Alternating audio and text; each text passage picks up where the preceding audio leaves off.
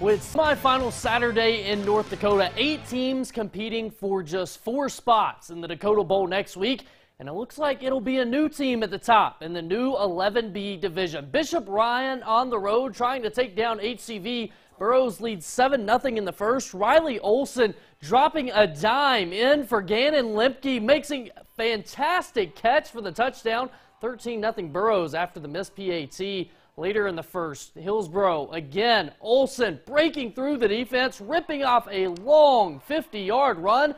Burroughs starting to run away with it, 20-0, and the quarter is still not over. Olson this time from short distance punching it in. Hillsboro up 27-0 there, but the Burroughs roll on with a 49-12 win. So who will they face? Kindred hosting the Bowman County Bulldogs to find out the answer to that. Vikings wasting no time on the opening drive after a safety. Max McQuillan connects with Max Opengren up the middle. The 34-yard touchdown makes it 9-0 Kindred. The very next Vikings drive, handoff goes to the go-to. That's Trey Heineck on the 2-yard touchdown. Kindred up 16, and the defense just as dominant. Quade Lardy trying to get something going, but he's sacked on 3rd down by Mason Nipstad, and Kindred is going to its 2nd Dakota Bowl in school history.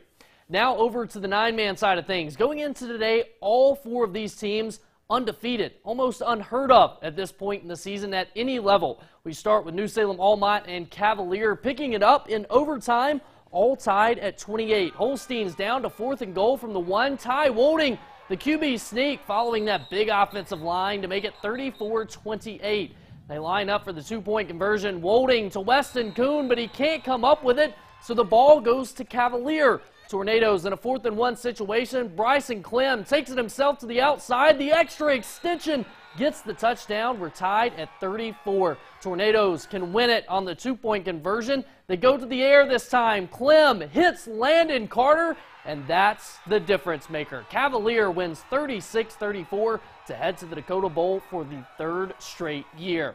To the other Class 9B semifinal, a battle of unbeatens with Lemoore Litchfield Marion hosting Bottineau. First quarter, the pitch out to Jacob Shriver at the goal line, dives forward and finds pay dirt.